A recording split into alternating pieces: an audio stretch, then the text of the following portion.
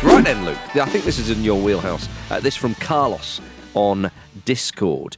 Good to have you on board, Carlos. Great to have a Carlos there. It is. Come on. It is. Don't see many Carloses around. Favourite Carlos? Well, I see Roberto immediately. Leaps to mind.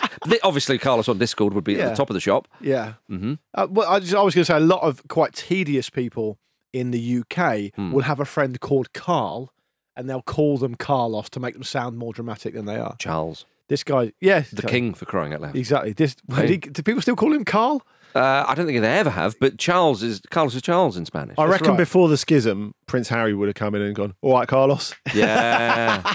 He's a bit cheeky, isn't he? And King Carlo Ancelotti. Anyway, enough on Carloses and Carls and all that bollocks. One thing we can all agree upon, though, it's great to have Carlos with us. Indeed. Every weekend, Carlos begins. Every weekend, we're seeing supporters cry conspiracy when decisions don't go their way. How can we address this culture of conspiracy theories that's becoming more prevalent in Premier League fan discourse?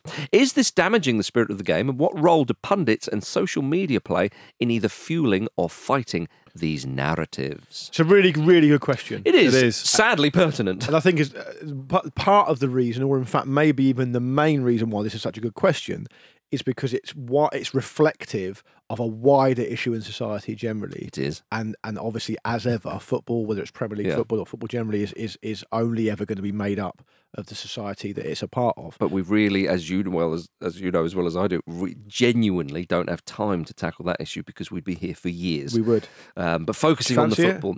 Just until Andy goes and plays paddle. There's no such sport as paddle. It's just a conspiracy. I've never seen it. I've never seen it. You ever played it? No. No, I haven't. Have you ever played the game? It's tennis for Captain Ben Arthur. That's what it is. Yeah, it is. So let me answer this. Let me give this a go. Go on. Okay. So I've got thoughts. I bet you do. So in terms of what Carlos has specifically asked, there's a number of different questions in there. And so I'll try and work through them and then obviously get you guys back in. So it is indicative of a wider problem. And I think we have seen since the advent of social media and the internet more broadly, I suppose, but certainly more recently in this kind of this era we live in where a lot of people actually, frightening as it sounds, don't really know what's real and what isn't. Yeah. Right? They're presented with information, whether it's an image or a news story or a comment or a tweet, and they actually have no real way these days of knowing whether it's actually real or not. And that now extrapolates to an opinion. Yeah, and the whole thing kind of stems from there. Back in the day, without getting too Uncle Albert about it, you never really used to hear too much in the way of conspiracy theories about why teams were losing games or why teams won a trophy or why a player got injured or whatever. You used to hear them a little bit, but it felt like to me they never really had the fuel to get off the ground because it was always Man United get all the decisions. That was really that was basically it. And you never really, and also just crucially, it didn't have a vehicle to travel on. But you're talking about a platform for people with unreasonable views to make those. Yeah, more widely projected. I just feel welcome to the Football Ramble. Yeah. Luckily, we came along. No, but I feel like a lot of it, not all of it, like you say, Marcus, the Man United decisions one is actually a pretty good example I hadn't thought of. But I think that was more about the influence maybe that Sir Alex Ferguson was purported to have.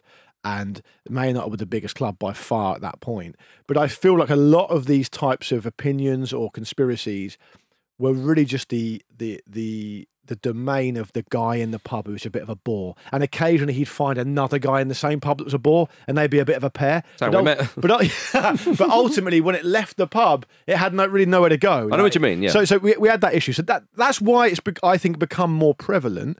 And I think the issue now isn't that we're not happy with our team losing or our team not being very good or blah, blah, blah.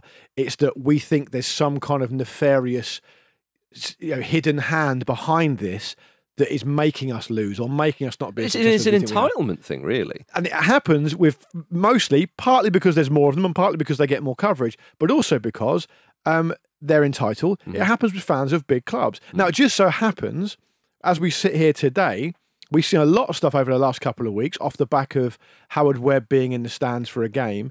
A lot of Arsenal fans are crying foul about this. And so that's me setting the scene.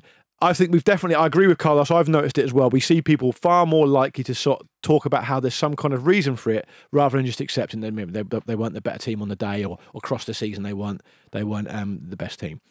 Of course, in the mix of all that is all these charges against Manchester City that people are running riot with, and that's a kind of a little bit of a lightning in a bottle as well, because that's something that we hope is going to be resolved by the end of the year, and we'll find out one way or another. Will people accept that result? Depends on the result, but I suspect probably not, and the whole thing will rumble on because that's the era we live in.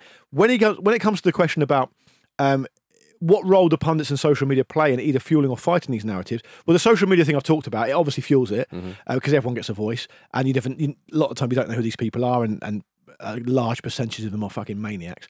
The pundits and the broadcasters thing, I think, is really important, particularly as we talk about it here today, because we're broadcasters as well and we're pundits, as well. Look, I think people have to understand they've got a really, really big responsibility when they've got a platform and they're talking about these kind of issues, whether they're a journalist, whether they're a pundit, whether they're a host or an ex-player or whatever. And I think far too often now, pundits are fueling this, potentially without properly realising they're doing it, partly because they're not clever enough and they believe it, and partly because they think it's a way of getting clout. And that is really irresponsible in your role as a broadcaster. There are people out there who have been in the past, quote unquote, credible journalists, who still see themselves as credible journalists, who are basically masquerading as journalists but are essentially conspiracy theorists, and because of the background they've got and because of the way they present themselves, it's got a lot more weight.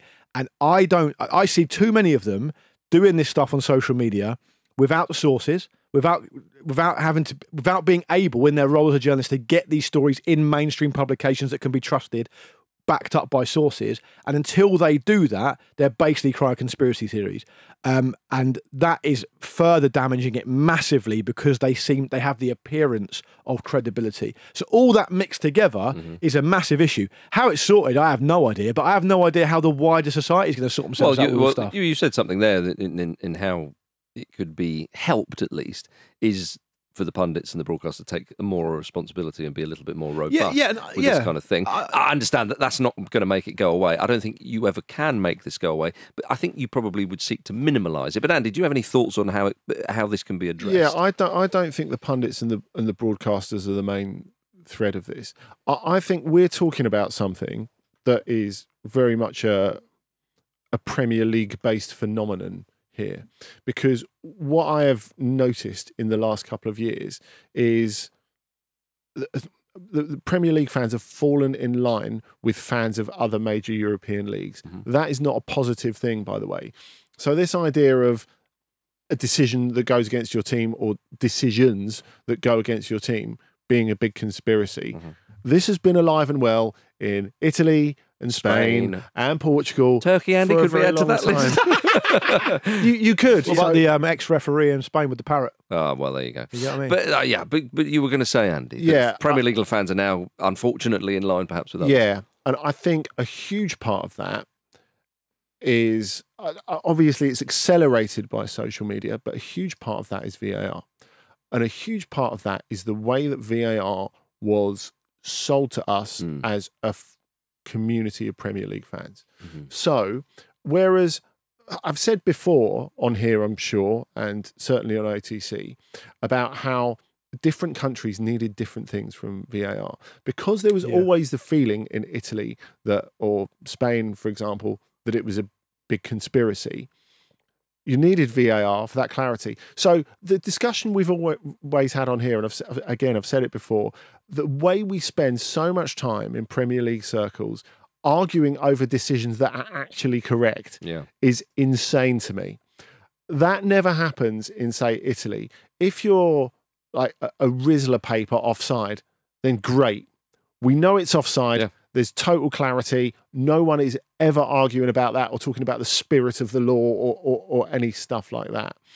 But I think the problem here is because we were sold it, I feel, and I think a lot of people feel like this, as it will eliminate all mistakes, which was obviously never possible. Now, when that doesn't happen, people don't look at human error; they go straight to the conspiracy thing. Yeah. But So I think that has accelerated. It has that accelerated, feeling. but it's a further symptom and not a cause. Well, the VAR doesn't explain why there are political figures or media conglomerates who are doing and purposely muddying the waters about what's true and what isn't. This is a part of it. This is a broadcastable and quantifiable grievance. That is the difference. Yeah, and I think it's difficult to answer this question and not talk about wider society. I mean, I would even suggest you could even throw in how much of a consumer society we are. I mean, you think about you click of a button from someone delivering pretty much anything you want to your doorstep, and so people think, but I support that football club and it makes me feel good when they win. I don't like it when they don't win. That referee took away my good feeling. So it's an entitlement, basically. Oh, I do. That's instant a part gratification. Of it. Yes, entitlement. completely. I think that's a huge part of it. Which is why, like, when if I go and watch Fulham play, as I do fairly often, and it's rare but odd occasion, maybe a friend in the away end or something go, "Oh, how are you feeling?" I was like, I just had a day out of the football. I feel good. Yeah, right. Do you know what I mean? Like a bit of fresh air. It's not that bad, is it? I understand Fulham are not going for Premier League titles and all the rest of it, but like you have to see some of the stuff in perspective. But that's so difficult to do. You're talking about going into the deep roots of how people think and what makes them think, and education and all the rest of it. And so actually to talk about the causes and to tackle this, it's way too big for football, which is why we sort of nip around the edges, because we're talking about it in a football-y context. Well, I think that's fair. I take all those points and I agree with them, but going back to the football then, and going back to Andy's point, and I do understand it, but I think there's much more to it than that. And let me give you another example. You know, when there was this big thing about Howard Webb being in the stands at the Arsenal game at Bournemouth, and a card is given to a player and the player's sent off, all these people, and this is a wide number of people that have done it and are still doing it on social media, because I've literally just checked while you were talking on the Sky Sports Instagram page, that are saying they're leaping to the idea that Howard Webb has intervened personally. It's incredible. Yeah. It's incredible. And what's interesting about this, when it comes to this question from Carlos specifically, is no one's thought process, it seems, in this case has been, my thought process at the time, which was, well, Howard Webb's there because he's head of Pugmole, and he's doing his job, and he probably goes to different games every weekend, and he's on the phone, whatever. He's probably listening into the audio because that's part of his job. Everyone leapt to it and gone, well, he's interfered there. That's a big conspiracy against Arsenal. And my point is just that that's not because of VAR. That's because people have been conditioned of course, by football and by society to leap to that conclusion straight away, including some quite big name quote-unquote journalists who, in my view, are basically conspiracy theorists. So why is that happening? That's the question. Well, the question is actually how you do address it. And I think one of the things is... you have to brief pundits and broadcasters don't properly. fuel into this bollocks. It makes everyone's jobs harder. And as an ex-player, that often pundits are, surely you want the referees to do the best job possible. Don't put them under so much pressure. And I think sometimes what happens is, in a societal context, we're talking about football, is you then have, like Howard Webb is explaining decisions with Michael Owen on his show. I don't think that's a terrible thing. But I think it gets to the point where you kind of go, actually, we're bending over backwards here and we're pandering to the morons. If I was Howard Webb, I'd just go, of course I wasn't doing that. Like, I'd just be a bit more kind of blunt with it and go, well, that's just nonsense. And actually, here are the stats on VAR. Things have improved. And just try and sort of say, these are the facts. And when every presenter, if they've got pundits in there or whatever, should be briefed and go, well, you're moaning about VAR or you're saying something potentially a little bit naughty or whatever. The fact is, though, that decisions are this percentage more improved thanks to VAR. Just bang, kill it. That goes back to your original point that it's a societal thing. Yeah. Because you have that on political programmes, for example. You do. People are allowed to run wild with their very cavalier interpretation of the truth, and they're very rarely fact-checked or called to account at the time. Yes. And you're right, you need to be called to account at the time. Putting out something later, it's like you're talking about the horse is bolted. Exactly. You're talking about the Premier League programme with Michael Owen, for example. It is such a late sum up. I'm not saying it's not useful, but it's such a late sum up. You probably need it on a Sunday night. Do you know what I mean? Like the last word they used to do on Sky It's so far afterwards, it doesn't matter anymore. They do it on purpose to do that, I think. Because the dust has settled, it's much easier. But you've also got to be careful, because if this goes on and on and on, referees probably get targeted anyway. But it's like, oh, there's the guy's name, right? Let's find out. Exactly. This is this is toxic. And that's exactly the right opportunity to bring it back to the Howard Webb thing with the Arsenal game, because we're talking. Carlos was asking about broadcasters and what's happening with this. Broadcasters should have a code of conduct, Yes. which says that if you are an official broadcaster or a representative of the official broadcaster or employed by them, you are within your rights to question a decision by a referee based on how you understand the laws of the game, which you should know well because you're broadcasting.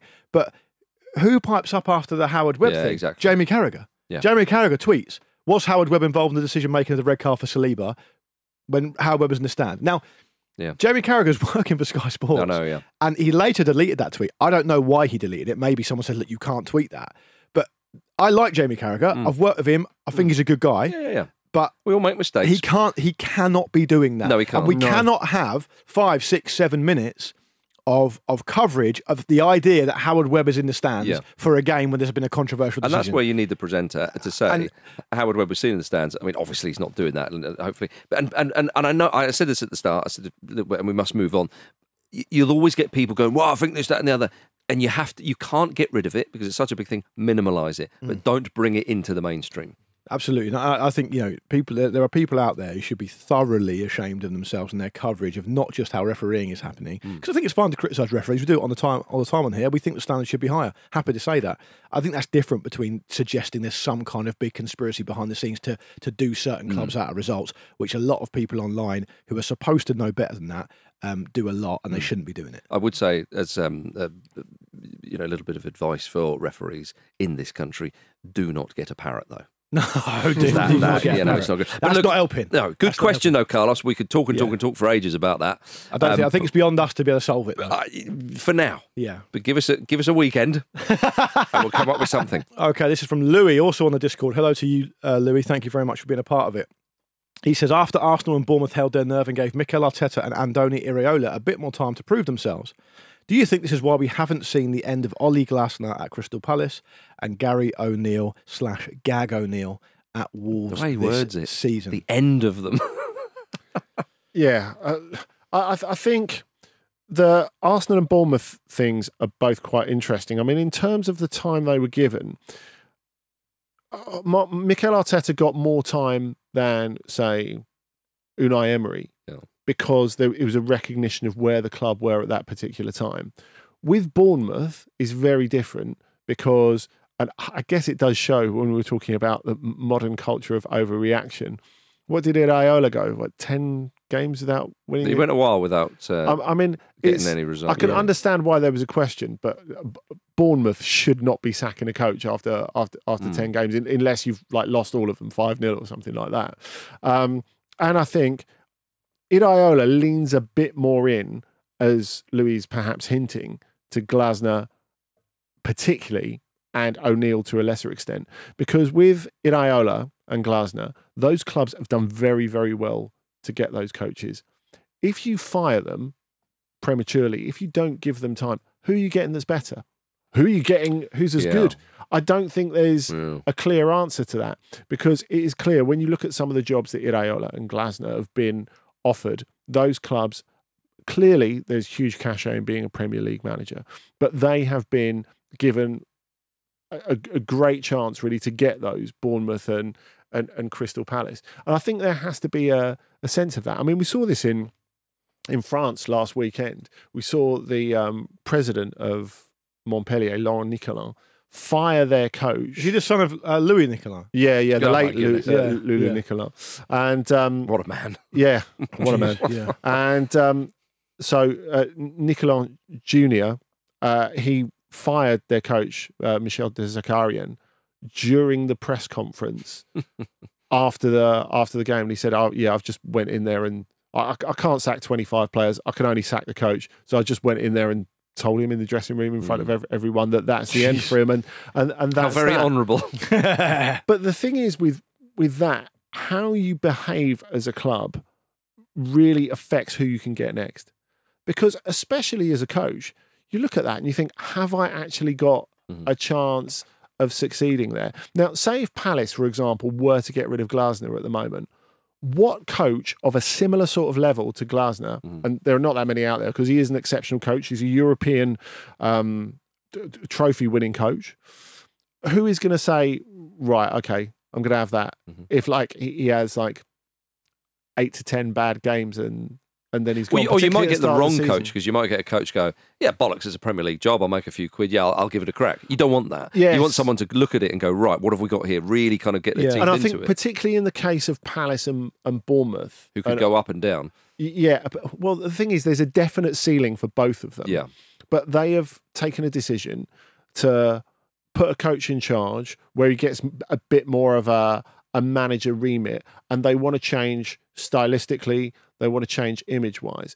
I think Palace particularly know if they were to get rid of Glasner and say bring in David Moyes, Get Roy back.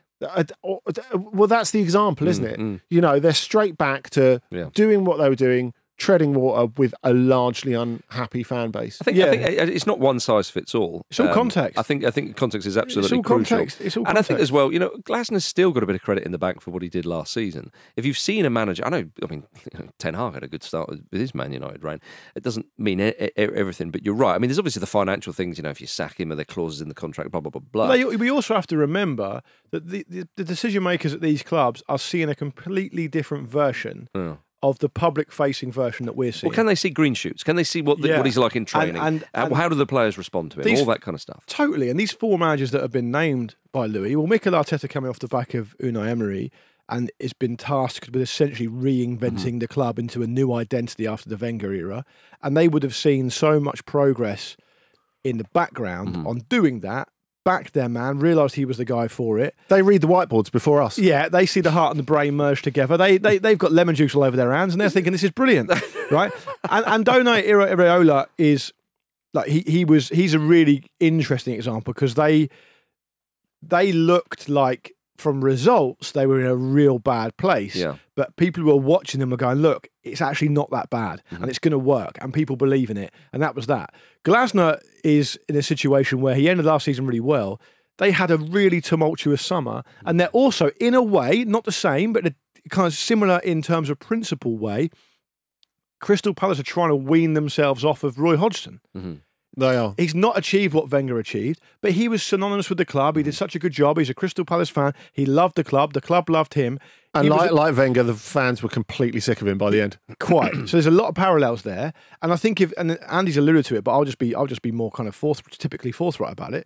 If they tear up the Glasner thing now, they're a laughing stock because they've gone out and they've found someone who's won European trophies, who's clearly shown what he can do, come off the back of a tumultuous summer that the ownership themselves have contributed to, both in terms of the ownership and the players that they've lost. Exhausted players. Yeah, and the players, Yes. quite. A few of them. Yeah, and so he needs to be given the time. Gary O'Neill has overall done a good job at Wolves and has had a really, really tough start. I think he's a really kind of interesting young coach, and I think they know that as well, and that's why they haven't fired The him. problem with O'Neill at the moment, and you said earlier it's about context, and it absolutely is. The fact that Wolves are losing consistently, even bearing in mind, you know, some of the content of the games, they play quite well in some of them. There's a feeling that they've, for me at least, that there's a bit of direction on the field, and O'Neill's a huge part of that.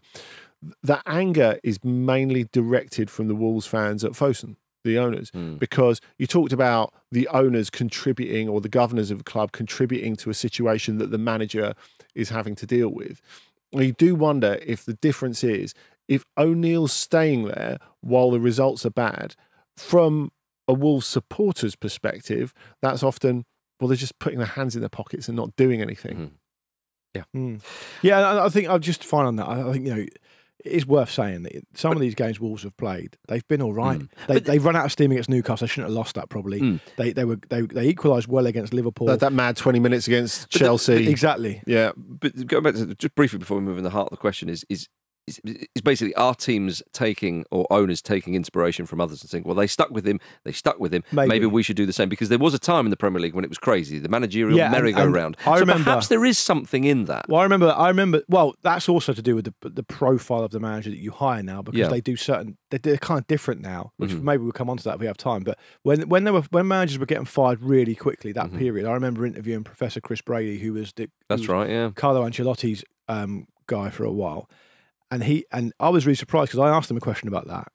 And he covers, he's worth looking up. He's an interesting guy. He covers loads of different stuff. He wrote a book with Ancelotti about leadership in football. It's really interesting. And I interviewed him off the back of that book. And I said to him, it's mad, isn't it, all these players, all these managers getting fired. And he said, well, actually, look at this, right? Check this out. I did a study and I did it across loads and loads of managers, across loads of different leagues. And I found there was a threshold that if a manager wasn't picking up something like 1.8 points per game on average across their first 10 games, like, invariably, it never got better. Yeah. It never got better. So actually, it sounds counterintuitive, but if you get a manager in place, and this was a while back now, so maybe things have changed, but you get a manager in place, and it's clear through results and through performances on not just on the pitch, but on the training field, that players aren't buying into those ideas and they're not on board with it, and the results aren't going anywhere, the chances are you've lost your chance. You're not going to get any better. And I think that's really interesting because I remember that, and I was actually going to mention it had you not. People often think, well, he wasn't given time. Give him time. If you have a bad start, doesn't mean to say that you can turn it around. And also the other way around as well. There's so much going on here. It's so tricky because you're not playing fantasy football. You're not playing a computer game. You're dealing with people. And actually, if a coach is showing a little bit of something and the players think, okay, we're not getting the wins or anything, but we believe in what the coach is doing, and that can be down to tactics and their ability, but also man management as well. You forget the personality side of this. You're trying to lead 25, football players. Very different personalities from very different backgrounds. And also as well, if people say, but in the 1970s and the 1980s, the world has changed. Massively. And so you have to factor that in as well. And also, it's not just the world, it's footballing landscape has changed as well. If you got relegated in the 70s or 80s, well, you come back up and you'd be challenging for the title. The next season, potentially, well, rare, but, do you know what I mean? Very, very different. It could happen. I guess the relief for Palace and Wolves, whatever happens, if they don't finish in the bottom three, they're fine. But Tom has this question on Instagram. What are your thoughts on introducing relegation playoffs? Could they be a hugely entertaining season-ending thrill? That was a great link, Andy. Good link, Andy. Well done, mate. Hey, get a load of that. I'm not up for this. There's too much football. This would be mad.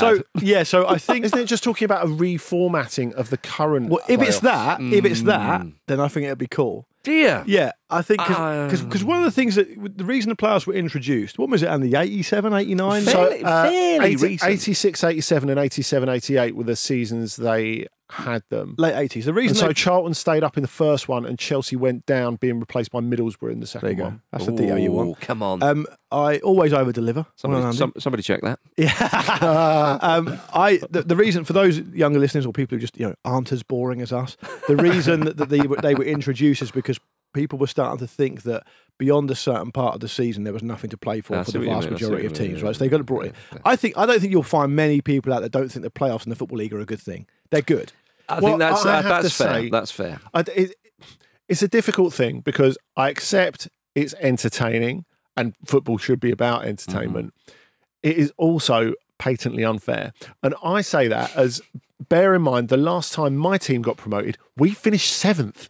In League Two, 7th, and we still got promoted. Yes, I know the rules at the start, and we were the best team in the playoffs, and all that sort of stuff. About. But realistically, when was sometimes a third place team in a group table in a big international tournament goes on and does really well? Yeah, but again, you're talking about what happens. We're talking about what's actually right. What I'm talking about was actually right. If that's the case, the playoffs did cause a stir. You're right, because as people will remember, you fight hard, you just pipped, and you finish third. And then a team who's been sort of fairly mid-table-ish. It might be 15 points behind you, or 20 points behind you. Wins a few games and they finish 6th. But as Luke rightly points out, the controversy at the time of the playoffs, to call the playoffs controversial now is seen as madness. I mean, we grew up with the playoffs and it was just a thing. I remember when Fulham, really good season, but they finished 3rd, and you think, oh, bloody hell. You got to it's when you just miss out on second, isn't it? As well, everybody's had it. I think Andy's argument about Wimbledon finished 7th and get promoted, I think that's a fatuous argument, and I'll tell you why. Because look at the League One table last season, right? Cheltenham Town finished 4th bottom with 44 points. They finished 14 points above Carlisle United, who came bottom. What's the net result? Both get relegated. Yeah, I mean, we could sit here all day with Cheltenham Town fans talking about how much better they were than Carlisle. The reality is they weren't good enough. The fact is that the playoffs are here, and by and large, I think a lot of people, especially those who aren't involved, enjoy them. Here's my take on it. Because I do take the point about the fact there's too much football, and presumably we're answering this question in an environment where the calendar isn't so packed that we can't have any extra football. Let's take it as an idea on its own basis. And also, the teams that are down there are not going far in cup competitions generally. But yes, I think you're right. I think that there's so much more football being introduced all the time that's kind of pointless. Yes, this wouldn't be pointless. It'd be a genuinely exciting end. So you'd be up for this? Yeah, it'd be a genuinely exciting end to the season because it solves Andy's problem. Because you could look into a situation where you go, okay, you finished right down there in the playoffs, you're nowhere near third, but you're nearer to mid-table than you are third in some cases. Well, you could do it in a way where you say, okay, we're going to give you an extra chance. We don't think you're as good as that team there, but we're going to give you an extra chance. A little bit like happens in the National League. Exactly. I mean, where you have a pre-qualifier almost. Exactly. Or, when you look at what happens in Germany, they have a relegation playoff, and you have that situation where Hamburg, who had never been relegated for years, they had that clock where it was like, this is how long we've been in the top flight. Danny Kelly tried to buy that clock when they got relegated. Super. They went through so many relegation playoffs, surviving by the skin of their teeth. It was like an extra bit of excitement to the end of the season. I remember thinking it was really fun. It is, but not for their fans. I guess the counterpoint of that is if you look at the German relegation playoff, the team that's hovering over the sinkhole in the top flight almost always stays up. Yeah. And that is really sad. And there's been a lot of discussion over that. Is there a fair competitive balance? And maybe there isn't. I wouldn't be up for it because I think the last day of the Premier League season tends to be more focused on relegation. I think the relegation scrap is exciting enough as it is. Yeah. And I think the idea that you kind of go, oh my goodness, thank goodness on the last day we finished 17th and we got into the playoff rather than going down if it was a German type situation. Yeah, I know what you mean. And I think the excitement of the playoffs is there. I don't think you need to do it, Tom. Is my answer to your question. Don't do it, Tom. Have a think about it, mate. Yeah, have a think about it. Yeah, this one from Harry. Hello to you, Harry. Again on the Discord. Loving our Discords at the moment. Good old Has. It says, what are your thoughts on the Barca v Atletico game being played in Miami? Do we think it'll ever happen to a Premier League game? And how can we, as fans, ensure this doesn't happen going forward? Is it happening at the Pitbull Stadium? Don't think it is, Marcus, sadly. We all have our price. Yeah. I think the seeing Fulham at the Pitbull Stadium. Hey? Go on. Keep going. I'm all ears. Yeah. He's reffing. No, it's Howard Webb. He's in the stands. So Pitbull. It's a definite pen. I think. Well, Andy, why don't you just give us an answer? Well, so fucking know. This is yet to be rubber stamped by the way. And presumably this is happening because La Liga are a little bit more flexible about it than the Premier League have been, and B, there's a big Spanish culture in Miami, and so it's seen as like a genuinely good thing to do for fans of this league that don't live in that country. Is that fair? That's a very generous interpretation of it. I'm not saying I agree with it. Let me be clear. Is that the question was from me? Wasn't that? Oh, I think this is a good idea. It was. Is that what's been given as the justification? That's how it's going to be presented. Why is it? Absolutely. That's probably why it's Miami and not Dallas. Yeah. Right. There are a couple of things here. Firstly, it's all about opportunity and vulnerability.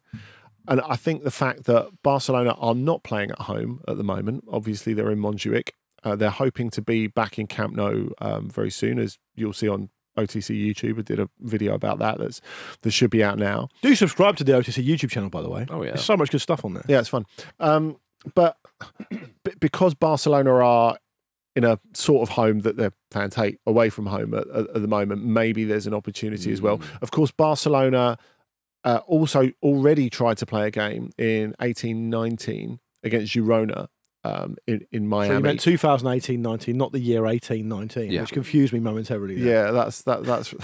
How long have you been covering the game, man? I don't know. How long have Barcelona been around? It feels that long. But I think the other thing is, and the main thing is, as well as the vulnerability of Barcelona and their current situation, and it's a financial vulnerability as well, it's the fact that La Liga fans put up with all sorts of shit anyway, in terms of like 11 p.m. kickoffs in the past and stuff like that.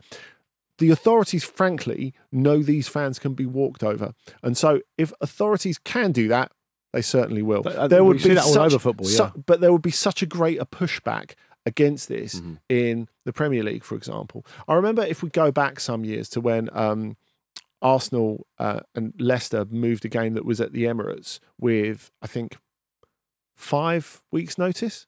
Mhm. And fans were really annoyed about this. They're like, come on, we've booked tickets already, train tickets and hotels, and taking time off work and found babysitters and all that sort of stuff.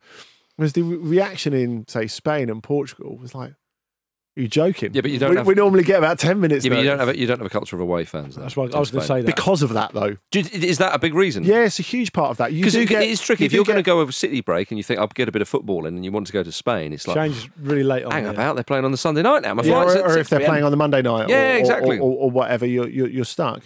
But you know, you can get fans, you can get clubs who get great away support, like Betis or one of those, for example.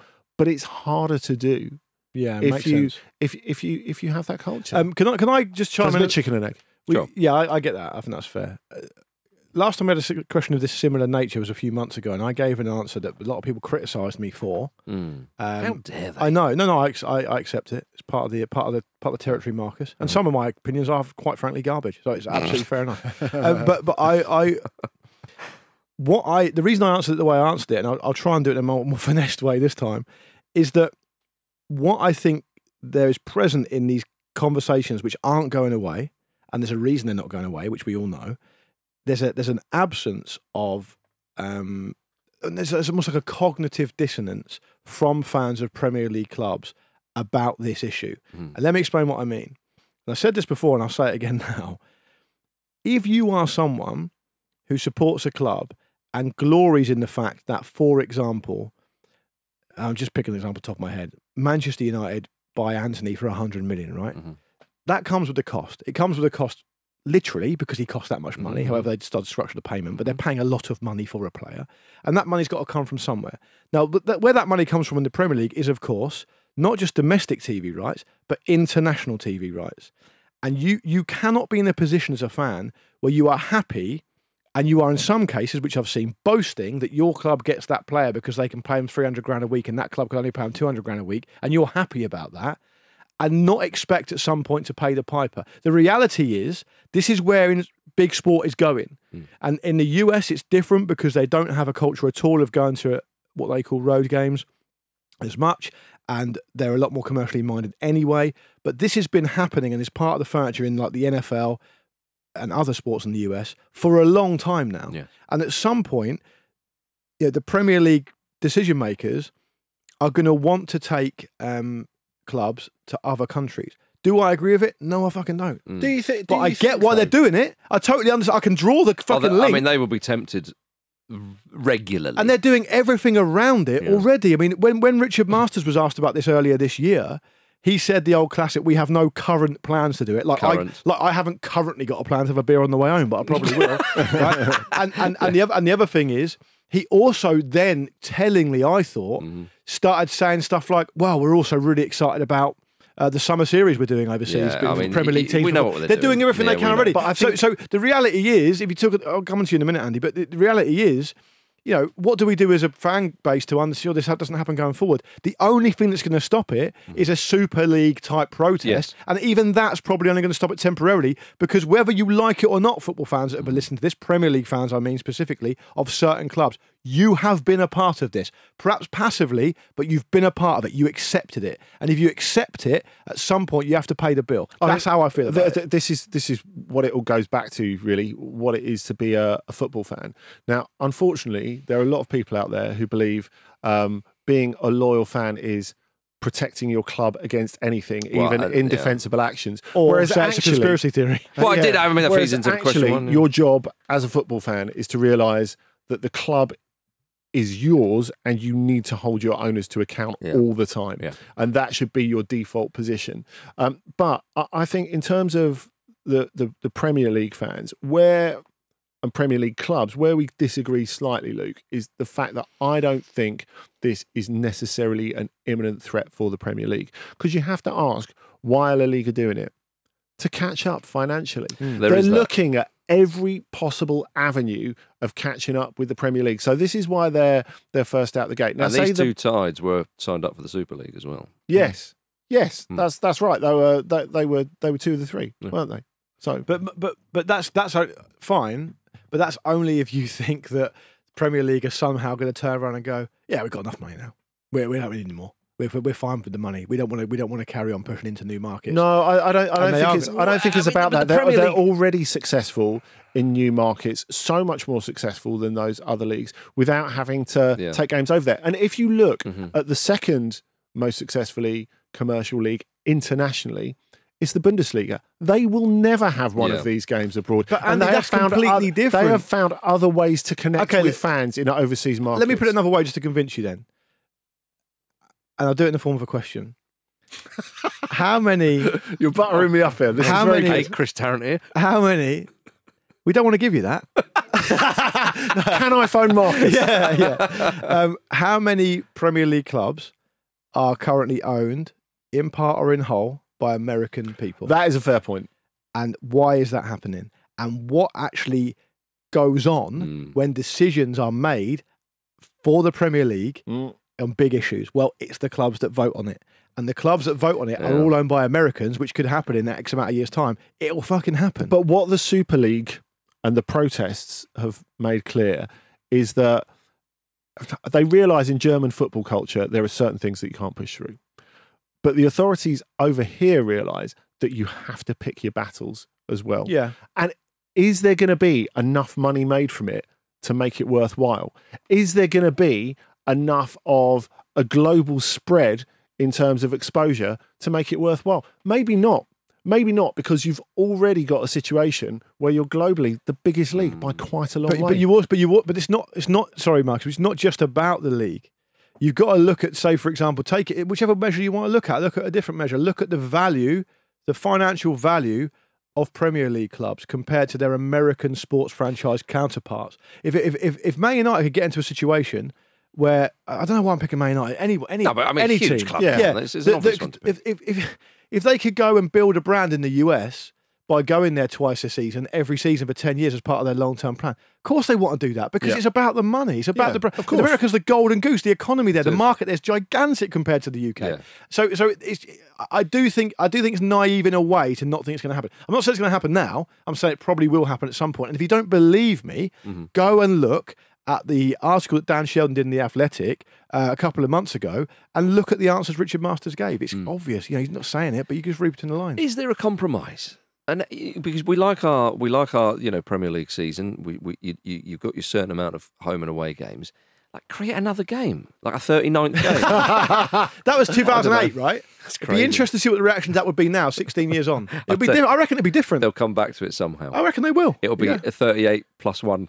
So if you Google it, it's like the Germany club ownership. It's a bit German lexicon. We're going to finish with this question from Eddie on Instagram. He says, which Premier League manager would be best as an actual general in a Spartan-style battle situation? Nice one, Eddie. Bring us back down to earth. What does that mean, like when you're completely outnumbered?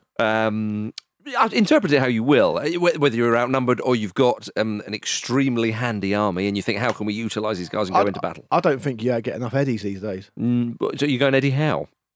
Tyndall. Tyndall's your sacrificial lamb. Send him out there to treat with the enemy, get slaughtered. Go on, who do you think? I tell you who I leapt to mind. Maybe two that you might not have thought of straight away. And you're not going to like the first answer.